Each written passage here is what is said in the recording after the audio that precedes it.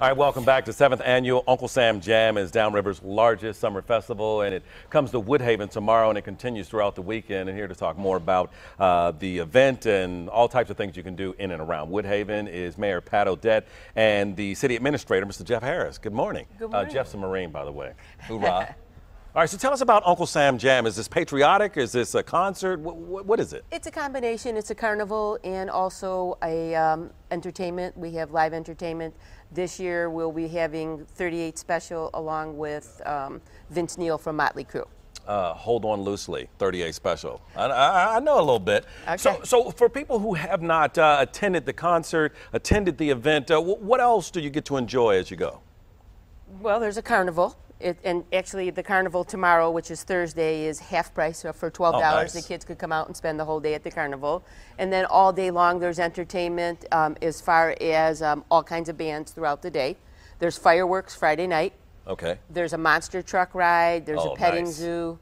I mean, there's just a ton of entertainment for the day. And Woodhaven's located in a great location, right at I-75 and West Road. And we're looking at some pictures of past year's events, and I mean, this is first class. This is huge. It is. We've had entertainment such as Eddie Money, I think, was our first band that we ever had. So we try to bring different entertainment every year. Big names. We try. Big names. And all of it's free.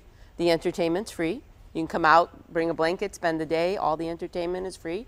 We have monster truck rides. There's food. There's all types of vendors there. And that was going to be my next question, is how much does this cost? Well, the cost is only for the carnival. Everything. Okay, so that's to get in the carnival, but the music attractions, you get to check that out for free. Concerts are all free, yes, sir. Okay, so how much does the carnival cost to check out? Today it was, tomorrow is family day, so it's $12.50, but normally the carnival, I believe the tickets are $25.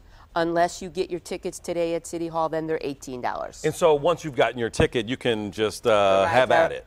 The rides are free, and it's a first-class carnival.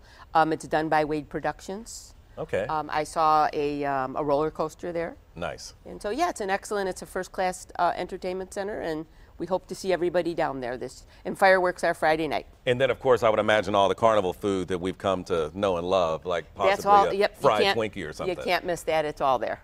So you guys have been doing this for a few years. How much has it grown since you first started this? It was always successful from day one, and I want to say that maybe between 40 and 60,000 people over the 4 days come to the event. So it is through Sunday? It begins tomorrow at 1 in the afternoon, and it goes through Sunday night, where we'll have 50 amp fuse there. Will be the last entertainment of the evening. Wow. Great acts that you'll be able to enjoy. We got information here on the screen here, and you mentioned 38 Special and Vince Neil. From Motley Crue. Yeah, from Motley Crue. Any other names you can throw at us? Whitesnake, okay. Whitesnake or Great White? Oh, Great White. Great White. Great White. Okay, I know something from both of those guys. Great White. Yeah, great bands either way, and we'll have much more on our website, WXYZ.com. But in the meantime, you love animals, you love Alicia. What was that? Where there's going to be some rescue groups there with adoptable animals, such as Last Day Dog Rescue, Detroit Dog Rescue, Chained Incorporated. All of them will be there. So we hope people will come out and support the rescues that are there also. And then we got a guest from the Michigan Humane Society right here.